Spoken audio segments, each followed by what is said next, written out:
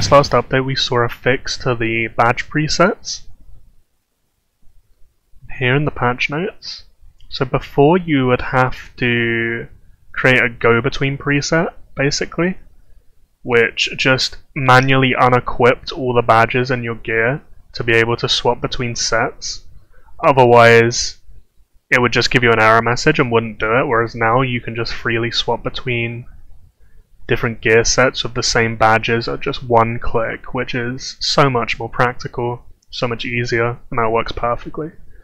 So these badge presets change PvP quite a lot because it gives so much more formational flexibility compared to before. I mean, before you could do this manually, but it was very time consuming. Like, you could do it whilst rallies were waiting for like it to march, but if you want a huge account you could get soloed whilst your lord is out and you have no badges, and there was just so many little problems with it. It was so time consuming, you'd have to swap them all back manually afterwards.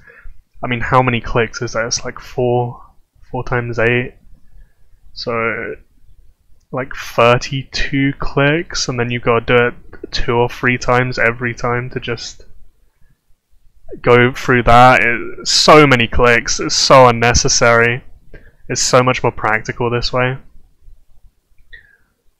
So now you can fully buff your stats for your rally or whatever in just a few clicks, which really helps. I mean, you can somewhat telegraph this if you like change your gear too early.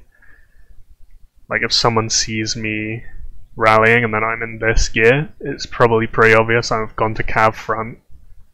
So you could maybe try and delay those swaps until the last second if possible. I think the best way to set up is probably with full imp, imp cav, imp spear, full spear, spear cav, spear imp, full cav, cav imp, cav spear, and then probably a defending preset with all the attacks. I think that's what I will go for long term, especially if you're a rally leader. That covers all the options. There is one problem with it, in that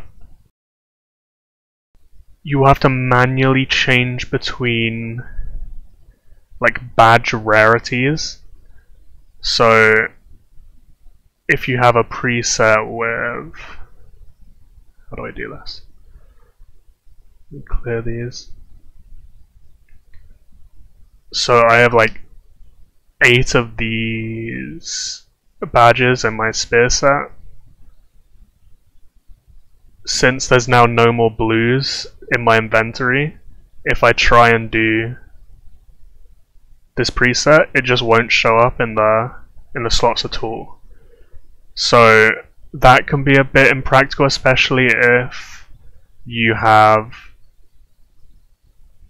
like the same badges at different rarities across different sets. Like, you might say you're running spear cav, you might not be able to fit all 15% cav attacks in, but you could fit in like 5 and then 2 25% or something. If that conflicts with the other parts of your gear, you just have to either settle for lower rarities in one of the sets, or just deal with the hassle of manually switching them yourself, which can be a bit annoying, but it's just, I'm not sure there's really any work around that. I doubt they'll fix it, if it's even something that needs fixing. It's just the reality of it, and kind of everything, I guess. But this is definitely a very useful thing. I mean, you can even bring it into, it doesn't have to be used for rallying scenarios. See, if you see like an alliance member being attacked and the guy that's attacked him is hit with like full cav 5 times in a row, and you're like imp front normally, you could swap over to your full spear set, send over a garrison, hard counter, recall, and then go back to your normal stuff. Whereas before, that just wasn't possible, not to be able to maximize your stats, because you just wouldn't be able to swap it fast enough.